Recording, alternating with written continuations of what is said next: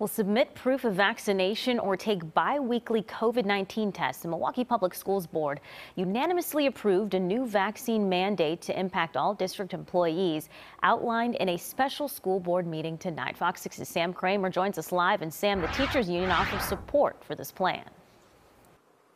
Yeah, hi, Gabrielle. The Milwaukee Teachers Education Association said this would be pivotal to school safety, noting just last week 150 students and staff tested positive for COVID-19. Now, the plan also includes a $100 incentive program just passed by the board in tonight's meeting that only applies for students ages 12 and up, while some opponents feared such a mandate will only drive some staff away. This same week, Morse Middle School moved to virtual learning, with 3% or more of its total school population testing positive for COVID-19. We are tired of watching meaningless half measures from our city government, and we do not want to see a half measure from this administration or board. Milwaukee Public Schools administrators are asking the board to require all employees be vaccinated against COVID-19 by November 1st, or take a weekly COVID-19 test.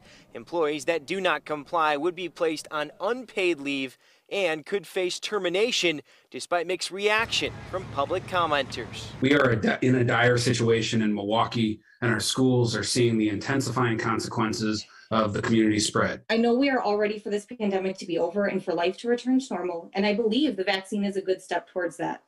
However, I don't believe in mandating it. Board members then questioned the administration on its recommendation, including concerns a mandate could drive employees away. Concern is that we're going to lose more faculty and staff, and that the mandates that we're putting in place here in this platform will not be implemented correctly in our schools. The plan includes recommending incentives for staff and eligible students to get vaccinated, a move the district says could cost more than $4 million if offering $100 each.